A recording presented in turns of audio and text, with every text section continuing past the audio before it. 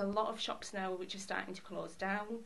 There are a lot of pound shops, and I think you just see every town centre now is almost the same. So you go in and you see the same shops, the same high street brands. I work in one of the shops in the town and it's constantly dead.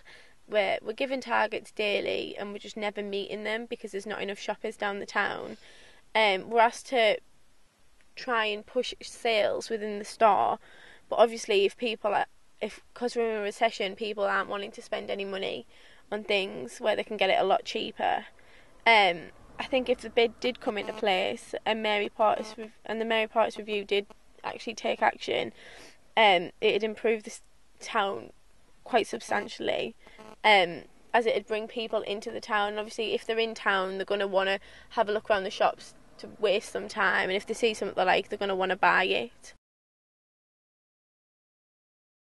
I think it's a good idea because it'll attract more attention for the town, and it'll make more money, and then that'll make the town stand for a better community.